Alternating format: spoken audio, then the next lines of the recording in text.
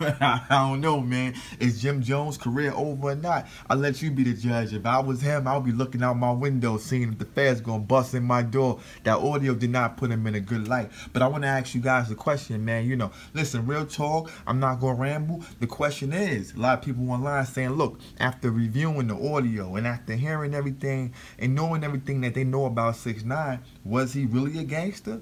Was he a guy who was controlled by gangsters, right? And if that was the case, him sitting on the stand pointing his finger, does that actually make him a snitch? I mean, civilians don't live by the same rules that gangsters live by. so a lot of you dudes like, yo, CBT, what side are you on? Well, we'll get to my side in a minute. But a lot of people online are feeling sorry for 6ix9ine. You know, these guys, these gangsters, they tricked him. Right? They made him believe he was a part of something that he wasn't a part of. They went out there, said some things about 6ix9ine. 6ix9ine followed up on it, right? He's walking around throwing gang signs up, you know, using this name, using that name, dressed in a certain way, hanging around certain people, disrespecting other people based on the fact that he thought that guys had his back, and they actually didn't. They was shit on him behind his back. They was talking reckless to him, you know what I mean, and using him for a celebrity. They knew that he was the guy, you know, that held the microphone, that put these guys in position to be where they at today and put money in these guys' pocket and feed these guys' family.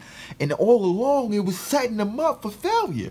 Now, I'm asking you, does everything that he's been through, what these guys put him through, you understand me, justify him pointing his finger? Okay, so let's get to my opinion. My opinion is this.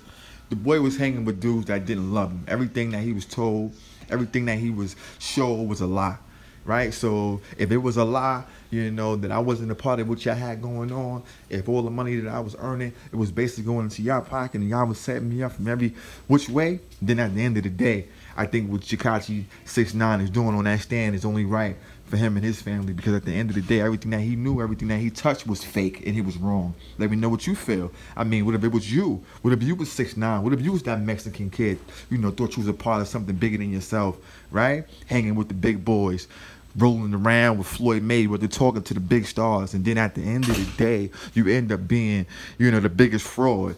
People that you thought had your back was basically setting you up for failure. Come on, you tell me what you would do. Tell me how you would feel. I know you big tough.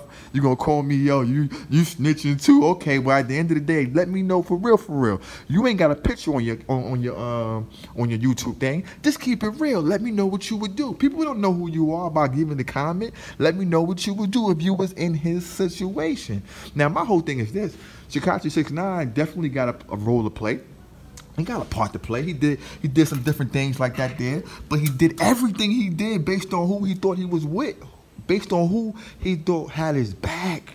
It wasn't like he did it on his own. You think some little small Mexican kid will be able to move and shake like that in the States, in the city, in New York City? At the end of the day, he probably can get away with that in Chicago or one of these Midwest states, you know what I mean? But not in New York, Playboy. He was able to do that. He did what he did because he felt that he had, you know, the right people backing him. But the people that was backing him was taking money from him, man. And now he's either going to do 100 years or he's going to point the finger. And you know what's crazy though, right? Yeah, I'd rather see him do 100 years, right? And have the people who set him up, people who were stabbing him behind his back, the people who he put money in their pocket, the people who he put in position to be stars, to drive around those drop tops, to date the best models, to hang around stars. Yeah, I'd rather these guys to be let loose, right? But not account for the dirt they did to this one kid. Y'all want him to sit there and eat that, take that? Nah, I'm not feeling that. I think what he's doing, right, in his situation is good for him. I'm not saying I would do it because I wouldn't be in that situation that he's in. That's how I'm going to get away from it. You dig what I'm saying? But I will say what he's doing in his situation is 100% correct, man. What did you expect? Everybody knew he was going to snitch. Fat Joe, 50 Cent, everybody said, yo, young boy going to open his mouth soon. Something crazy happened. So at the end of the day, he's doing exactly what he's supposed to do. He's a civilian. He's not about that life. He thought he was a part of something bigger than himself, and he found out that these dudes was just clowning him, playing him, taking his money and robbing him and taking him for a long ride. You rocking with your boy CBT. Let me know what you think. Holla at me. Peace.